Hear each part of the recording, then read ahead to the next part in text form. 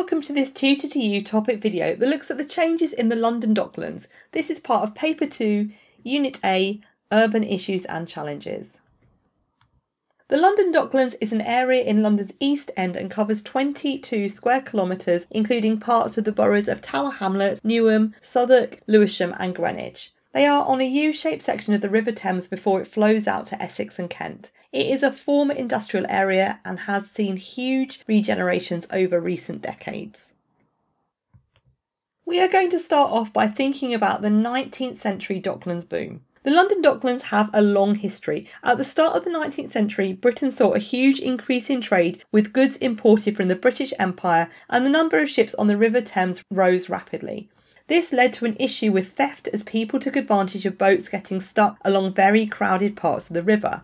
This led to the construction of the West India Docks in 1802, which were built to provide secure warehouses and underground vaults along guarded quays. In 1805, London Docks opened at Wapping and the East India Docks opened in 1806. In 1828, St Catherine's Dock opened next to Tower Bridge. However, as more and more goods were imported, the docks needed to expand further. In 1855, Royal Victoria Dock opened, which had been dug deep out of marshland and was able to accommodate huge steamships coming in from India and parts of Africa. This expansion also saw a huge rise in factories and the number of workers needed to process imported tobacco, food, vegetables, grain and meat. In 1868, Millwall Docks opened, followed by Albert Dock in 1880, which you can see on the screen. These modern docks had railway lines for easy transport as well as refrigerated warehouse to preserve imported food. Much housing was also built around the Docklands for workers, of which there were 100,000 at the peak, and communities began to establish in places like Woolwich and Canning Town. Trade was so great that expansion continued down the river with the opening of Tilbury Docks in 1886.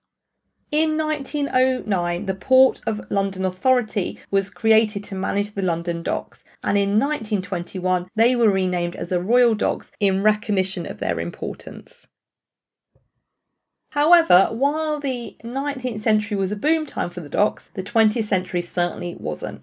In 1926, a general strike happened across Great Britain. This had an impact on the Royal Docks as union members went on strike to fight for better working conditions and better living conditions, as at the time much housing throughout the docks was described as slum housing.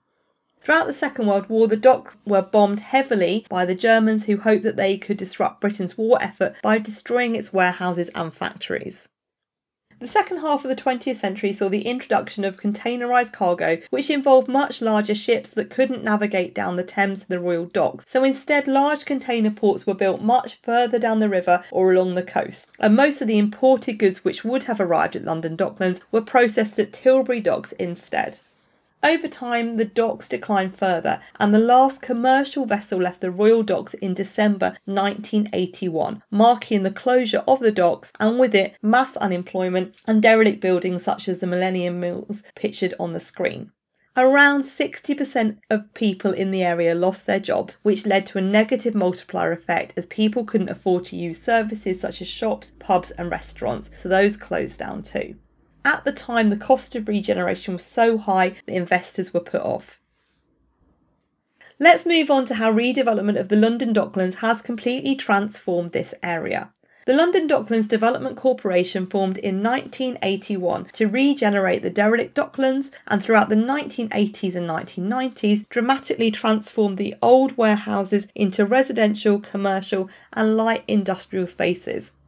At the heart of the redevelopment was Canary Wharf on the Isle of Dogs, which comprised of high-rise office blocks made of stone and glass, with One Canada Square in the centre, which is pictured on the screen, which was London's tallest building from 1991 until 2012 when the Shard was built. The area became London's second financial district.